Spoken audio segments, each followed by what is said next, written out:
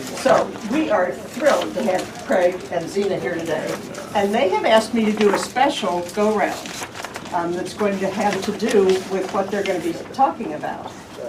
And it's a little bit complicated.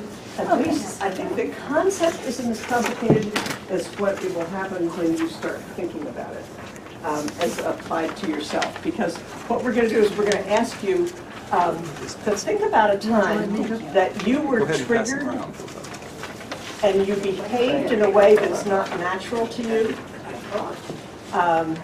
And it could be that you were more withdrawn than you usually are, or it could be that you're more aggressive than you usually are. If it's hard, I think the triggers are mostly unconscious, so it's hard to bring them up to our conscious mind. And if you're drawing a blank and you can't think of any time, I'll be mean to some people, and then that'll help. What? I'll be mean to some people, Okay. and that'll help. If you can't think of one for yourself, think of when you noticed it in somebody else. Okay, or think of something you saw on TV, or an example of that. Does everybody sort of get it?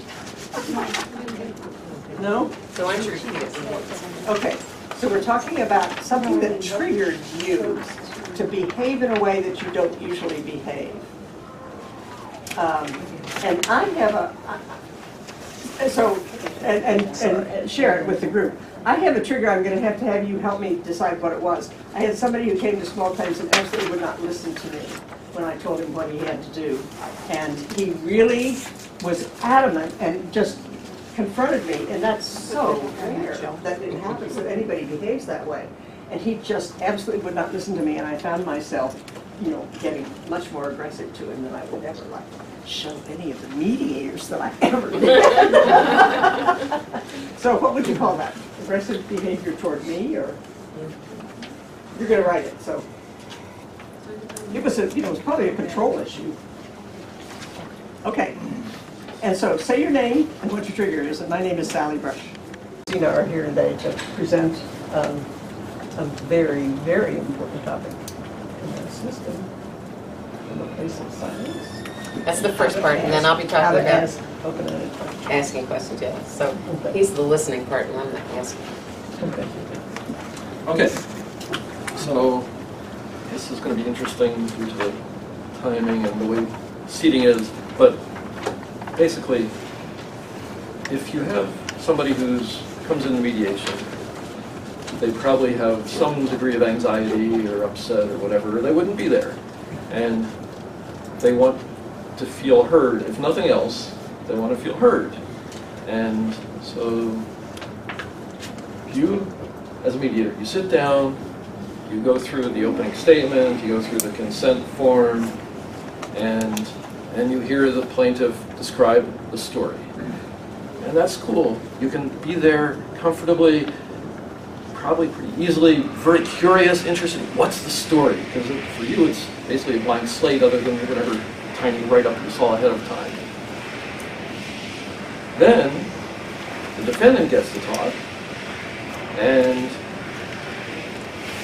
you're still curious, see, okay, what's going to be the same versus different, but then the differences start showing up in the two stories, and maybe a little more emotion, because the defendant has to sort of overcome the truth that was already laid out by the plaintiff. And our minds are, one thing they're designed to do is fill in blanks and make sense out of whatever sensory information comes to it. So you have these discrepancies in stories, and so part of your mind automatically goes off and starts trying to resolve, okay, what's the truth? What is reality? And so that's sort of something we don't really have a whole lot of control over. It's just happening.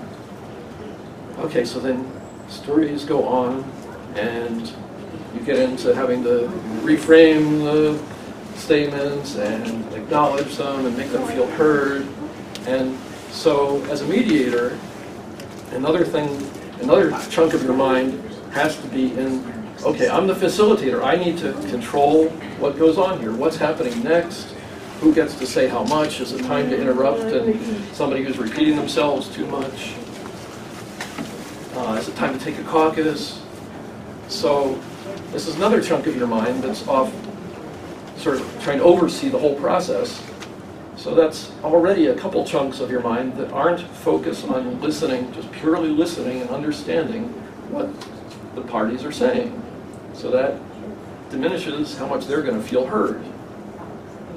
And then somebody says something like, "You are a liar. I don't believe what you're saying. You could not have been there to say such a thing. You must be lying." Or you notice that somebody is just doing something with their fingers on the table, and your mind associates that with something your mother used to do when you were a kid, and maybe before she was about to get angry with you or something. Or any of these other triggers that you were just talking about, anything comes up, and it takes another big chunk of your mind, possibly, out of just being present comfortably with your partners and giving them the listening that they need to make any progress in coming to a settlement. Fine. So, there are some exercises that we're going to attempt to do. And I think for the first one, rather than, what I usually do is have people pair up and face each other. But for the first one, we can try it not doing that. No, I think we should. The idea is, and if you want to go in the hall and do this, or if you just want to, it's better if the chairs are facing each other, but this is not going to work in How this about room. if they stand and face? Sometimes one or two people could do it, others too much. Well, in this case, no, because it's very experiential. So you can just sit in your chairs the way you are, but pair up with somebody next to you, one other person, and jump. Shall we all whisper? You're not going to say a word. Oh, okay. Then Oh, you can say a word while you're figuring out who you're paired up with. Okay. But the exercise is you're going to close your eyes, and you are just going to be aware. Wow. Be aware of the person you're paired up with. You can obviously be aware of what else is going on in the room, any sounds that you hear.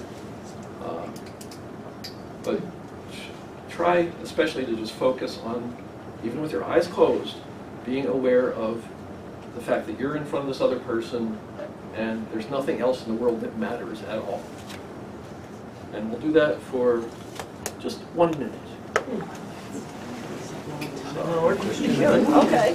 So we're supposed to look at each other? No, eyes No, closed. I'm gonna do this. Eyes closed. And just stay still. Stay still and focus on your partner. Okay.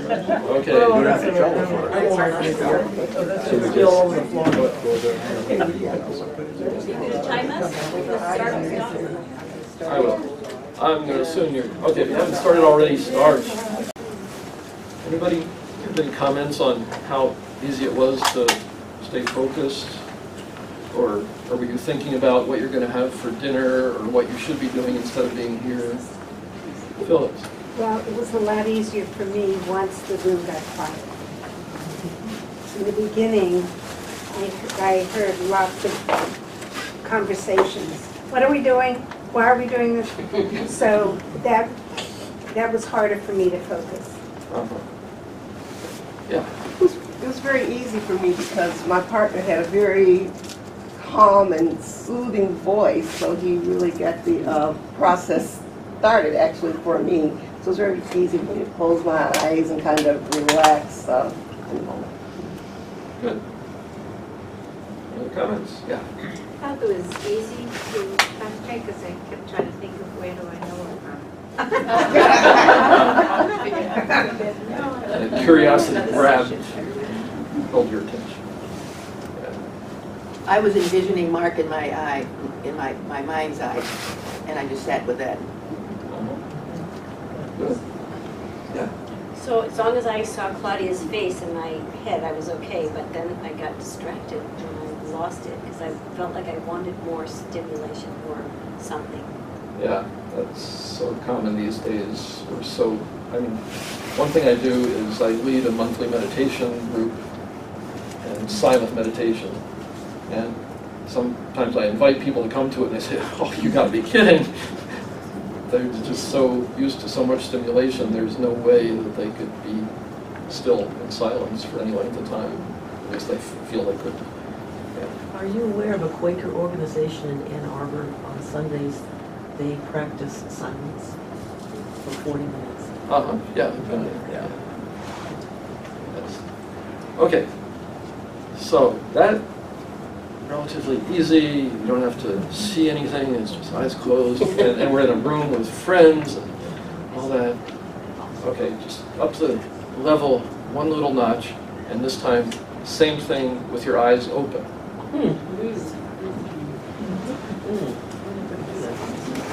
And it's okay, they aren't going to bite you, it's, I promise. So, I think we have some comments from that one. I was, with eyes closed, we trained together, so I was remembering her and training as she was doing her. We never actually were shared, facilitated or anything in training, but her being in other events. But sitting here with eyes open, I had to fight not to keep smiling because she was smiling and I wanted to creep up. And then I said, no, if I go too far, it'll become a grimace. It was just interesting to not over-respond to her friendliness, I should say. And we have this desire to interact with somebody when they're in front of us like that, and if you're not allowed to speak, then it's like, okay, all these facial expressions, smiling and acknowledging somehow their presence, or sometimes it's involuntary to break out laughing. What else have any experiences? Yeah. Well, we were looking at each other, and I felt that we were both working hard, or maybe not working hard like that, but we were comfortable looking at each other. Good. Right. Is it okay? Bless you. I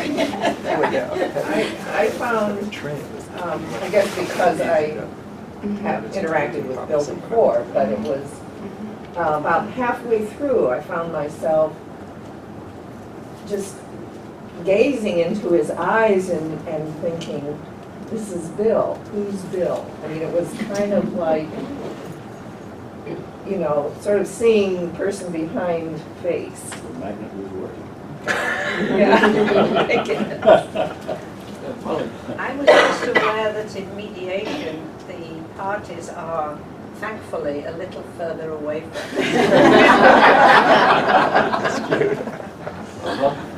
Did anybody, sometimes when I've done this in the past, as part of trauma counselor training stuff, I find it easy, it's easy to be nervous, but it's also easy to like just almost fall in love with the other person just because that connection somehow. And I sometimes wonder, wow, wouldn't it be cool to be able to feel that for the parties in a mediation and just operate from that sort of feeling? Okay, now we're going to get really tough here.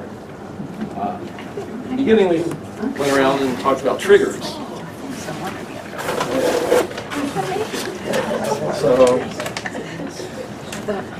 I'm not going to attempt to list them all, but these are some that I put together ahead of time, some examples, but there's also the ones that what's best is to focus on one that you think you have for yourself.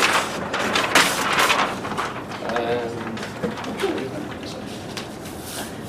I'm skipping a couple of these exercises here due to timing, but the idea is that how to maintain that level of comfort and just clarity and focus when somebody is hitting you with something that is a trigger for you. So, your task, if you dare take it on, is to, with your partner, pick one who's going to go first as the listener, and the other person is going to say something that the listener considers some sort of trigger for them. Say or do, if it's a mannerism, try to do that, or some statement.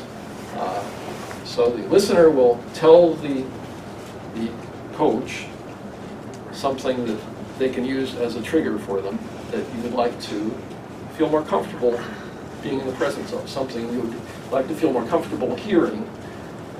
And then the coach person will say that over and over. Just, you know, say it, wait a few seconds, say it again. One more time. All right, questions? You're saying, give us an example of the sort of thing that the listener says to the coach, tells the coach to use. Because Yes. I knew I was here for a reason. Okay. I'll be the listener. Yes. Okay. And you are going to Tell you I know all about self-driving cars. We didn't hear the last. Oh, she's going to tell me how she knows all about self-driving cars. And That's his trigger. Right. even though you I know nothing. you saw some Google, some news announcement about it. Right, That's right, your level of right. knowledge. Well, I know that they've been driving around Ann Arbor already. I've seen them.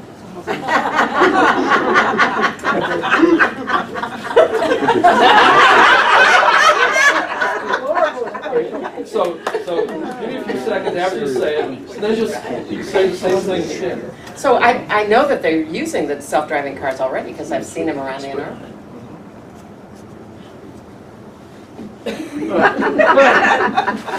So I know that they've got them already because I've seen them driving around Ann Arbor, self-driving cars. It's great.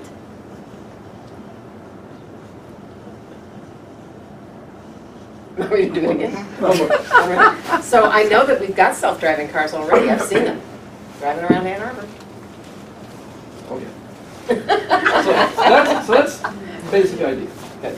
And if the The purpose? The listener, purpose is for the listener just to decrease any anxiety that comes up, decrease it a little bit, and get just, if you feel like laughing at what the person says, you can start off doing that, or saying, stop, just reacting somehow. Feel free to react at first, but then try to not react. Just try to, but not by squashing your own reaction, but rather by just being comfortable there, taking it in. And this is obviously a contrived situation. It's not like with somebody you don't know in mediation where it's going to hit you probably a little harder. But just try this out, okay? So,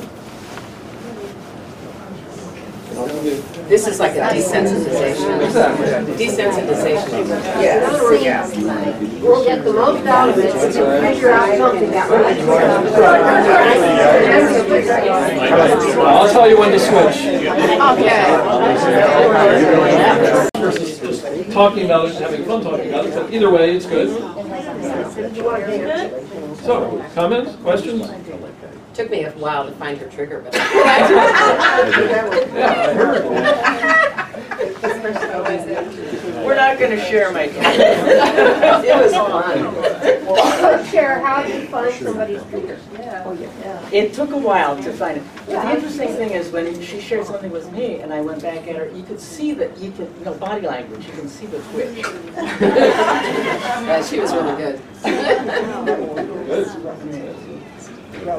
It's that tone of voice has a lot to do with it. Like if you're more high pitched and excitable, you can annoy the other person easier. Yeah. Yeah, and then if you bring it down a few notches, it says tense Right. on the voice. Good point. Yes?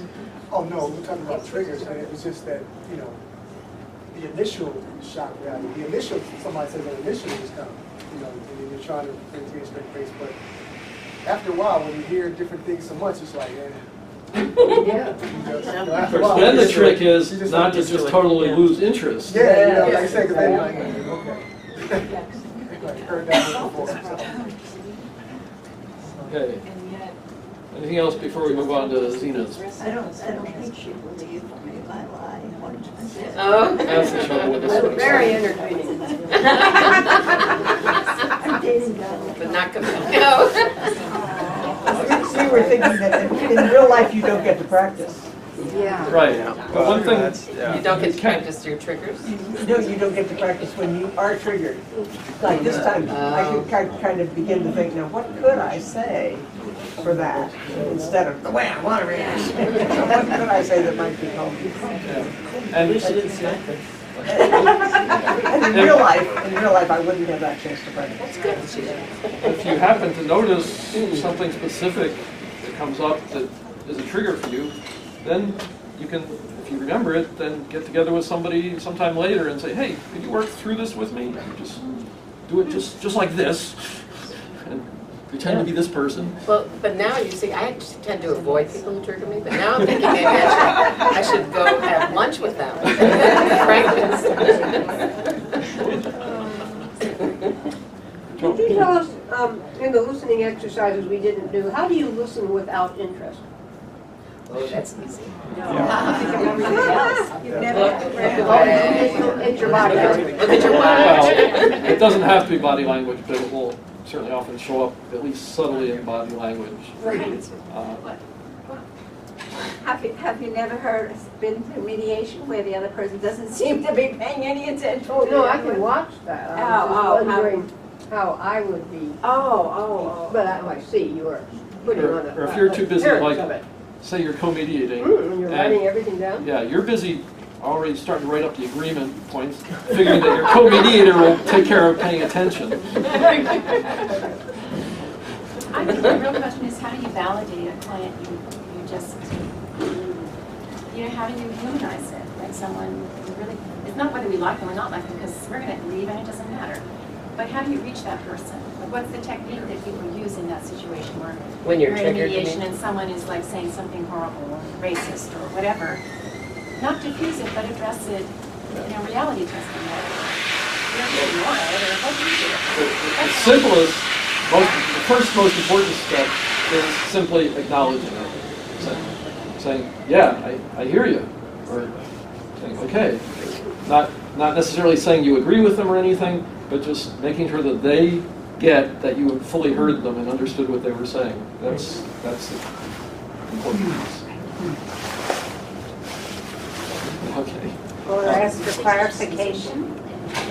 I heard you say this, is this what you mean? Yeah, I mean, you can go into like an active listening kind of thing, feed it back to them, and clarify it, yeah. Sometimes it's a, it's kind of like, I heard what you said, it registered, but I'm not committing to one way or another. I like that one. Yeah. Or something might. Do you raise an eyebrow? Well, That could also be taken as, Yes. oh, they're interested, but they don't really get it. I got to tell them more. Get into it more. Which more can of be a a, useful thing.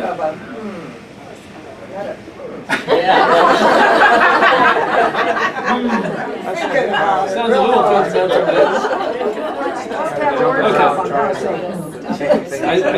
I think we need to move on to Christina gets. I want to practice those. I don't know. Back of my head, how would Joan says we need a workshop on Saturday, how to say. Especially. Yeah. What does that have to do with mediation? Yeah. So I have Being materials. judgmental, that was different. That could affect things. Did you catch those? Yeah, thank you. I don't know why I have materials. You're not going to have time to read them. That one, Yeah. Thank you. So I was thinking about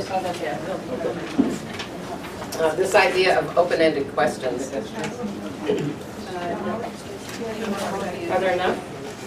I have a couple of extra. We need one more. One more? And I think we may need to have people share. We'll share. We know how to share. You know how to share? That's SHA, not CH. Too bad. That was really interesting. And then somebody can have this when I'm done. I just needed to know you to look at it now. So, open-ended questions. First of all, what is an open-ended question? Something that requires more than a yes or no. They have- Requires more than a yes or no. Good. What else? It's kind of neutral. It's Kind of neutral. neutral. Okay. It's a way to get them talking. I mean, Definitely a way to get them talking. Yeah. But what is it? What do you mean by what is it? How would you define an open-ended question? Question that can have more than one answer.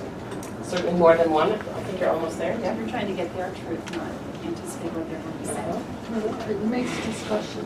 Yeah. I think of an open-ended question as a question that could be answered by anything. You're not giving people direction at all as to what to answer. So, how are you? Open-ended. They could answer anything, right? Or, why did you come here today? They could answer almost anything. So it's that the answer could come from so many different directions. As opposed to, and I could write down these other types of questions, but I think I may have put something in there that puts in the other types of questions. So different from what I think of as directed questions, where you're picking a topic and asking somebody to tell you about that. So could you tell me more about the problems that you had with your neighbor? Right? Still a little bit open, right? But you're directing the course of it. You're saying, go on this road, as opposed to all those other roads you could have. Or somebody mentioned a yes-no question, which is quite narrow, right? Where you're actually asking them to answer yes or no. So, did you take this road when you came today? Yes or no, right? Or a leading question. Anybody know what a leading question is? Where you're actually putting the answer into the question. So you did use this road when you came today, didn't you? It would be a leading question. And then the other kind of question that I like to use is a framing question, which is to frame a question that would help the parties look at options for resolution. If we have enough time today, I'll go into that, but I know that we're focusing on totally open-ended questions, so I want to take a little time to do that. So we've defined an open-ended question, which is one that people could answer almost anything to. And why is that useful? You said it's useful, but why? It gets you out of the way. Gets yourself out of the way, good. What else? It doesn't lead the other person down a specific track. And why is that useful? So that the other person can think of other ideas. Yeah. So it gives us an inkling of what's going on with them, right? It gives us an entry point into their thinking because they could have answered anything and they chose that. That should have some meaning to us about what's going on for them, right? Why else is it useful? It disarms people. It disarms and makes them know that you're not there to tell them what to do. It is very disarming because it makes people think that you're interested in them, whether you actually are or not, because you're asking really what's in your mind. And people love to talk, most people love to talk about what's in their mind. Not everybody, but most people do. Some people will close down with an open-ended question. And so you have to watch out for that, but not most people. Most people will open up with them. And we like people to open up in mediation. Why? These are not trick questions. They're the ones who have to do the work. If they're not talking, they're not That's right, solving. yeah. If we can open them up, they're going to do the work and then we don't have to. Yeah, they're going to be more engaged in the resolution of their own issue if we can open them up and start them talking. Absolutely. Right. Why is it so hard to ask an open-ended question? I forgot who was it, Andy, if somebody was, Christian talking about tangents. I mean, if you give them sort of the world to answer with, and they will, and a lot of times or often it's So not we're kind of relevant. afraid to ask an open-ended question because who knows what's going to come. Good. Also, as Craig was saying, we may already have made an opinion that will, if we're not careful, influence, create a question that will go follow our opinion. Yeah, I think what's in our own minds really gets in our way of asking an open-ended question because we're running so fast, making conclusions about what's going on, that just to ask an open-ended question doesn't, it seems inefficient, is that a good way to put it? That it might get us off on the wrong track and then we're going to have to start coming back and then what about it? And what else makes it difficult to ask an open-ended question? What you just said, does that link into a sense of wanting to control the situation? Yes. You might lose Thank you. control. Thank you. Yeah, we don't want to ask, excuse me, we don't want to ask open-ended questions because we want to stay in control. And if we ask the open-ended question, we really hand it over to them to be in control. And then we're worried we're not going to be able to get that control back. And of course, any control is an illusion. Right? Are we all aware of that? No, of course not. And so the idea that we actually were in control, or that we could get control back, forget it. It's really more, can we help? That was interesting. Or can we redirect is really more the question rather than can we get control, right? But even there we worry, can we redirect if they go off in a place we really don't want them? Or what if we ask that open-ended question and it really ticks off the other person? Right? The answer is just exactly what triggers the other person. Then can we ever get it back on track again? So there's that control issue. Somebody else had a hand up about why these are so hard to ask. How about forming open-ended questions? Are they easy or difficult to form? Difficult. Why? Since they're such simple questions, why are they difficult to form? Sorry. Simple is hard. Simple is hard. Yeah. Any other insights into? Yeah. We're used to answering people for specifics. Yeah. And talking about specifics. Yeah, we're used to specifics. We're not used to just opening up a whole field. Yeah. And so we haven't practiced as much asking those questions. So actually, that's what you get to do today, is to practice asking open-ended questions, because it is kind of difficult to do. So the other thing I wanted to mention before I get into the practice is the whens. Let's see if I put it in here like I thought I did. Yeah, on page 2, there's the sequence of the stages of the mediation process. And as you know, this is page 3. I go live, it's page 3. And I have my glasses on too. This is sad. We all use different stages of the mediation process. I'll name them differently. This is taken from Susan Hartman, who got it into the acronym MEDIATE, which is wonderful. But even though we may have different names for the stages, they're really all the same. You know that? All the stages are the same? The stages, so if you took a training that didn't use MEDIATE, but used a different acronym. Oh, okay. Thank you. Still the same stages. Yeah. Thank you for clarifying.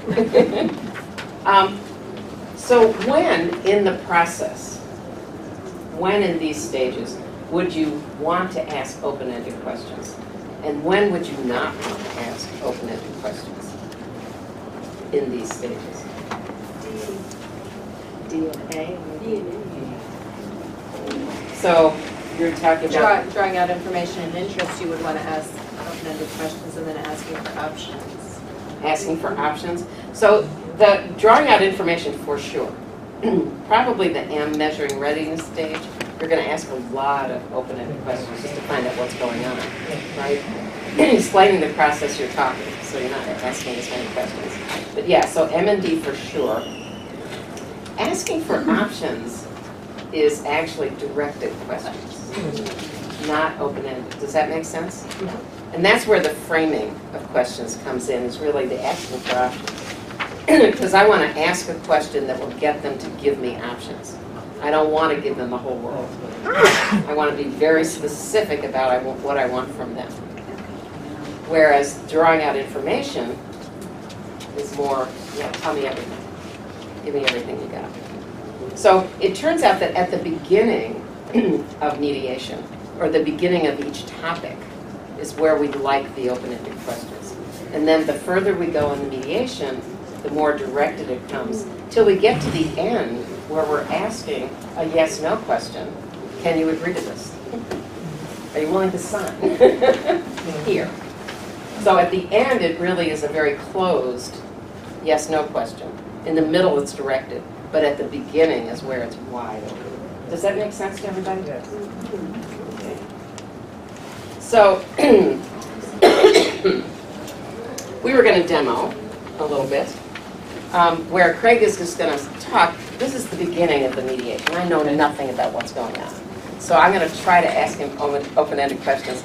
And I will try. I'm not promising that I will actually do it. So I will be happy to take critiques and suggestions if I'm not doing it right. So Craig, what's going on? Is that an open-ended? Pretty open-ended. It's pretty open-ended. I'm in this sort of workshop thing here, and starting to wonder what sort of question you're going to ask me and whether I'll be able to talk about it or not. Huh. Well, is there a reason you came? Well, I came because I had to do my presentation. So was that open-ended enough? Mm-hmm. Yeah. Seems like rephrasing of the first question. So you came because? Well, I came because I agreed to do the presentation, and I wanted to, collaborate with you on this and see what you had to say. So, what do you think of it? I think it's going well. Uh-huh. I could screw it up really bad right now, I suppose. Not really. So was that last one an open-ended question? What do you think? No, it's a little more. It's a little more directed, isn't it? Yes or no. Yeah. So the further we go into it, the harder it is to ask open-ended questions. But then the question is, are they appropriate anymore? And what is it I'm trying to find out from him? I found out why he came. Found out what his interest is. If he has any interest in open-ended questions at all, I might ask that question, right? It's a little bit directed, but somewhat open-ended. So, Craig, are you interested at all in the open-ended questions? And if so, what might interest you? I'm sure I have something to learn in that, because I really like focusing on specifics and trying to clarify specific things in mediation. And I think I could learn something about doing more open-ended at the beginning. So that seemed like it was open-ended enough that I got his thoughts, right? It wasn't my choice. Now, if I wanted to ask a directed question at this point, I might ask, so is there anything specific that you would like for me to present? Is this making sense? Yeah. Because at this point, I might want to get more specific information from him. Maybe examples of open-ended questions. Okay. Thank you so much. So is that enough of a demo? Do you kind of get it? So again, we would like you to find a partner. Have each of you tell a story and have one person asking open-ended questions. But we'd like you to think about every time you ask a question, is this open-ended or not? And if yes, was it appropriate for you to ask an open-ended question at that point? And if not, was it appropriate for it not to be open-ended at that point? Is that making any sense at all? Yes, and when you... That was a yes, no. Yes, and when you get, maybe if your first attempt at an open-ended question gets a response that leads you right into something quite specific, then how much you're open-ended. Then you may not need to do open-ended questions Yes. anymore. That's right. So you might ask repeat open-ended questions if you're not really getting enough information to be useful. Yeah. So for example, sometimes somebody will tell a story and I'll say, and anything else happen? Or was there anything else important? Because I'm thinking like there's more out there. Or I think I got it and I'll say, and then what happened? And then what happened? Which are more directed questions, right? So it's really more a question of are you getting the playing field that you want enough that you don't have to ask open-ended questions anymore? Or now there's more out there, I need more open-ended questions. However, you do have to watch that you don't irritate people by continuing to ask open-ended questions that they don't answer. They may prefer more directed questions, in which case you would go in there. What about the opposite, where somebody's rambling on and you want to shut them up? Then you want to ask directed questions. How do you shut them up? You would ask a directed question. So go on, and I'll ask a directed question. Oh, and you know, the counters in the kitchen just broke, and then the water leaked, and So tell me a the little counters bit more broke. about why you decided to come today. So does that make sense? Yeah, in other words, it's perfectly okay to just plain interrupt. Oh, yes. All Does the everybody time. know that rule? No. So, this is one of my favorite rules. So, we very seriously tell people, no interruptions. It does not apply to us. It does not. Because if we couldn't interrupt, we'd be, number one, we'd be there forever. Number two, the power balance would be completely unworkable. My favorite story, can I tell you my favorite story? This was a professor, of course, because professors profess. And he would, anytime he talked, he would go on for, I swear, 15 minutes. I'm sure it wasn't, but it really felt like it was 15 minutes. And his wife would answer in 2-word sentences. That would be go, and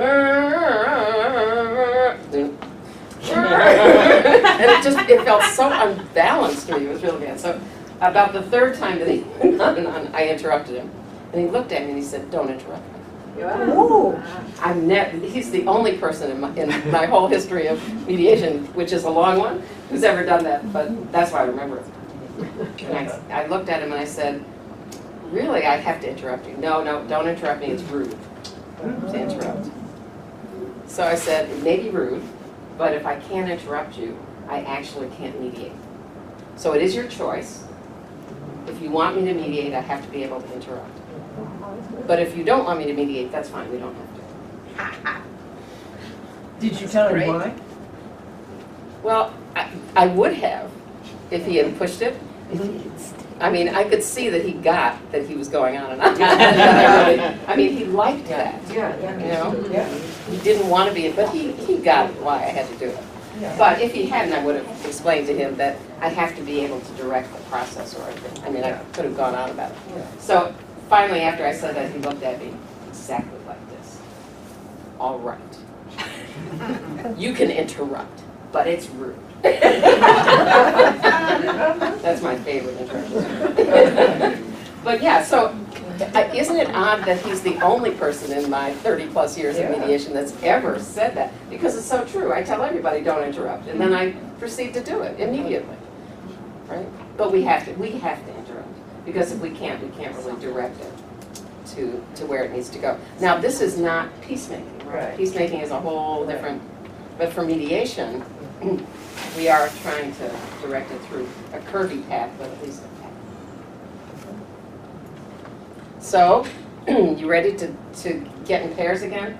Yes, could you review what we're... Yes, so you're telling a story of some sort, and the other person is starting out with an open-ended question, right? So the first question needs to be open-ended, and then a few open-ended questions after that. But I would like you to observe the questions. Was this open-ended? Was it not? If yes, appropriate. If not, appropriate. Okay. And will it be helpful if the other person is not getting right to a specific story? You know, if the story is not so specific, then it doesn't... Yeah, you can do it either way. Do it either way. You ready for it? Find your partners. So you're only going to spend like 3 minutes each. But after that, we couldn't get it. So how many people experienced that it was, you were able to ask one open-ended question, but you were really having a hard time doing it again? How many people couldn't even do the first one?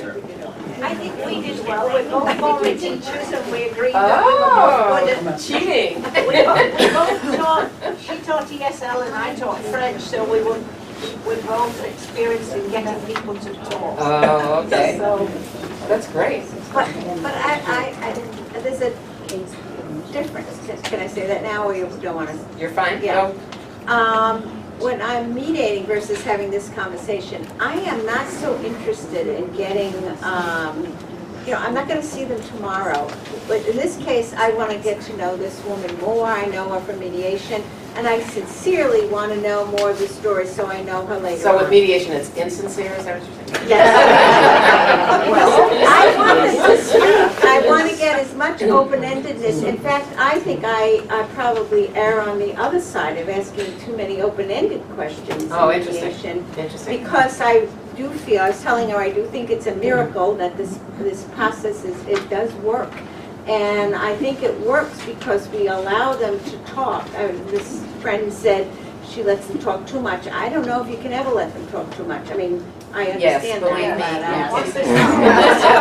yes, but it's a tremendous process. It's a one time in a lifetime that you're going to be able to talk this thing out that you've been so angry about for months. And Right, and you know, what Craig was talking about earlier, that we offer to people, the gift of listening, is such a gift. Right. I mean, if you ever ask people, how often do you really feel listened to?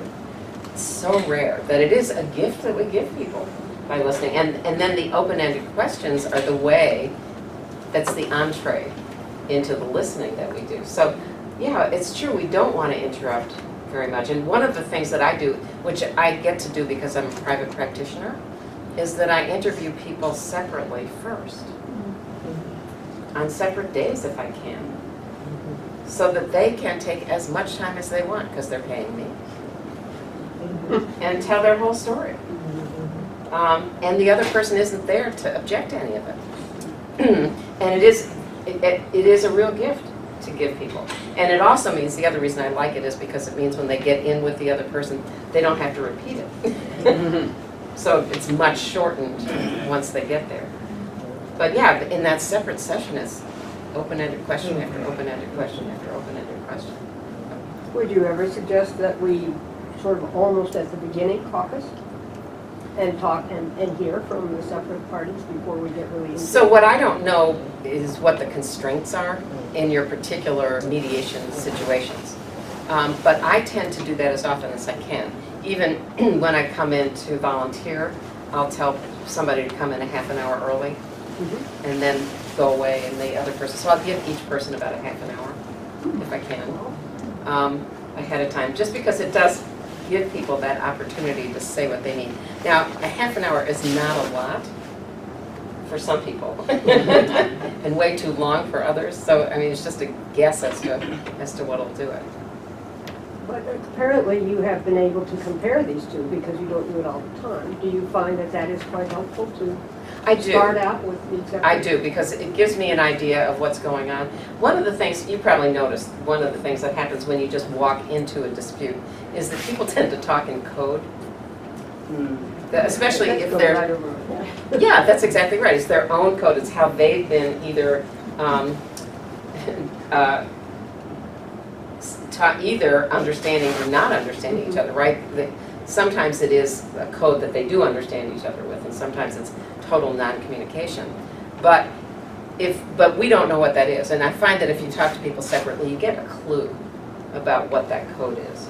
And I get a clue about when somebody says a phrase in mediation, what the background of that phrase is.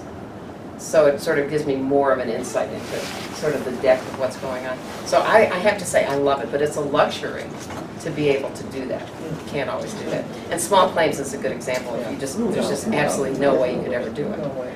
On the other hand, small claims is so entertaining in and of itself. It's its own reward. I wouldn't give up any of it.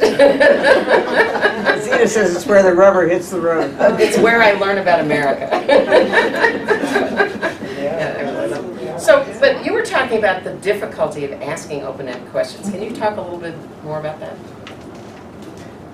Well, we found once the person began to tell their story in specifics, we either wanted to make a statement about what they said. So like a mirroring, Yes. acknowledgement, a validation. Right, right. Or we wanted to go down the path that they were going down. Yeah. And I think that can be absolute. That was why I was saying, if you ask an open-ended question, was it appropriate? If you don't ask an open-ended question, was that appropriate? And so I think if they're going down a path that's worth following, you may not need to ask any more open-ended questions. Okay. On the other hand, if you're feeling like, yeah, I haven't quite got what's going on. Okay, so if we instead of being specific to each other, we had told a story that was, Yeah. that might have been helpful. Well, no, because then you might need directed questions to pull you back. Okay. So if you had been very specific about something, but I'm feeling like you're leaving half of it out, I might have asked another open-ended question. So did anything else happen? Okay. Or was there any other reason that you came? Okay. But you're right, a lot of the times, because you are so good, one open-ended question may be sufficient to get them talking, right? And if it's not, that's when you have to think, okay, do I want to follow the path that they're going on, or do I really want more information from the other side that I need to ask more open-ended questions? Okay. Did anybody have trouble even formulating an open-ended question? So I just want to tell you how unusual a group you are. Well, you fed us some beforehand. Because most people just don't know how to even ask an open-ended question. So you guys, you have to applaud yourselves. You ready? Yeah, really good. So I know, are we out of time already? Oh yeah, we're totally out of time. So sometime bring me back and I'll talk about framing questions. Oh, great. But I listed the types of questions there. Yep. Just one comment. Does everybody understand, did anybody realize that both the word listen and silent have the same word, same letters in it? Oh, nice. Isn't it that?